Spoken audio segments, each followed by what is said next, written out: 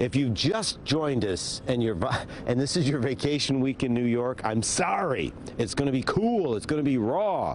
It's going to be wet. Just please be careful today, though, because you are dealing with some heavy rain later. Yesterday was World Veterinarian Day, celebrating all that these professionals do. So I thought it'd be fun to celebrate the head vet here at Turtleback Zoo, Dr. Kailey Anderson. I enjoy the diversity of it, and this is actually my dream job since I was little, to be a zoo vet, and so every day that I'm here is awesome. It would take a lot to make it not be awesome. Oh, what's that? So this is chest and his abdomen. Oh, so that's a wallaby's from here to here. And ribs. Dang. Yeah. Probably the hardest thing is convincing animals to take their medicine. Who takes pills better, penguins or giraffes? The penguins. Penguins. Yeah, you put it in a fish and they're golden. You ever been afraid? You ever been scared by an animal?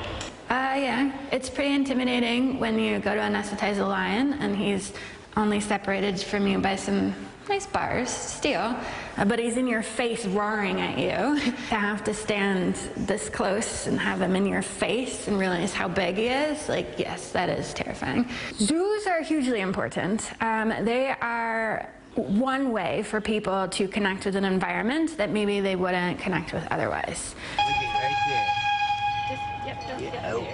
Yay! We can provide data and numbers and information to the public about these species and why their habitats are important and how small things that we do here in Jersey can actually have a huge impact on the global community. Oh my gosh! If we can bring different ideas, different ways of thinking, different backgrounds, we can actually do a lot more as a profession to advance animal care.